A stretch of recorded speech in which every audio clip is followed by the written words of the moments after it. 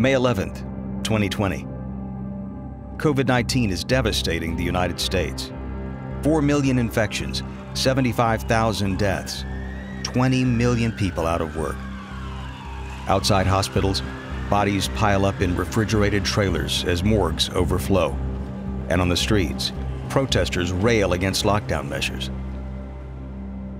But at the Department of Health and Human Services in Washington, D.C., a counterstrike is in the works. In a conference room, Moncef Slaoui watches as the room fills up with federal officials, political advisors, and army generals.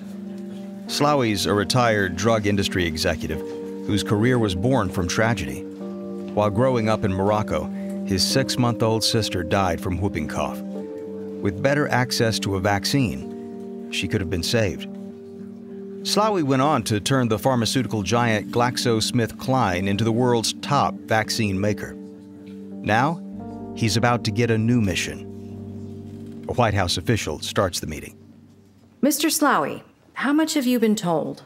Just that you want me to run something like the Manhattan Project for the COVID-19 vaccine. Yes. We want to deploy the federal government's full resources to make a vaccine happen by the end of the year.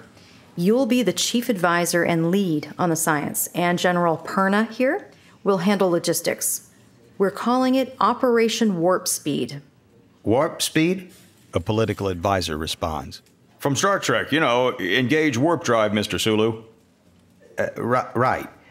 Look, I don't care what it's called. I just want to save lives. But you need speed and safety. A vaccine no one trusts is useless. The FDA's vaccine chief interjects. They decide what drugs can and can't be used in the U.S. The FDA won't be easing its requirements on my watch. The vaccines still need to undergo full clinical trials.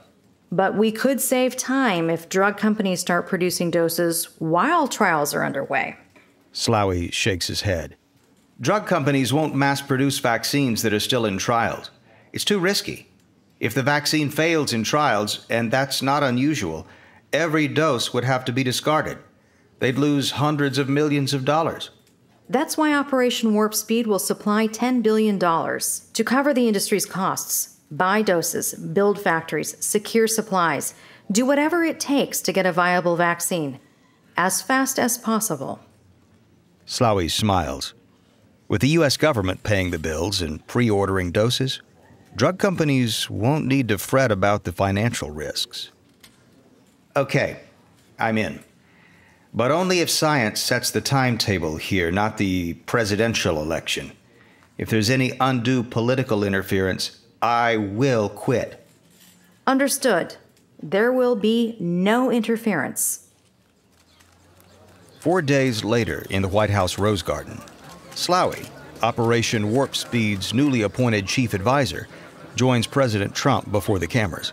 Today, I want to update you on the next stage of this momentous medical initiative.